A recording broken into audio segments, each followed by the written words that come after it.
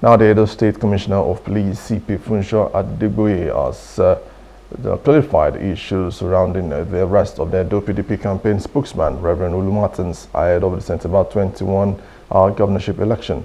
Now, CP Adegboye made the clarification during a media chat with journalists at the state command in Benin City, the Edo State capital. Now, according to him, Rev Olu Martins was invited to the command due to some inflammatory statements that were already going viral made by him, and he was later charged to court to serve as a deterrent to orders.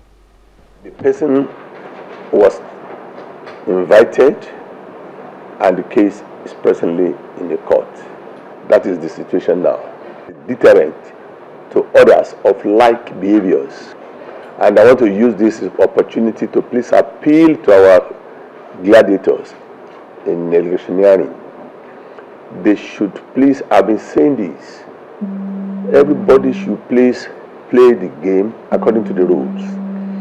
Electioneering is supposed to be something glamorous, something interesting, something to encourage our well-educated and young would-be politicians, not the type that will create tension in the land or teach people how to behave untowardly.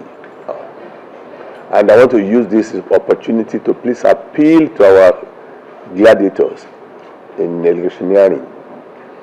They should please, I've been saying this, everybody should please play the game according to the rules. I want to say that we are not politically biased.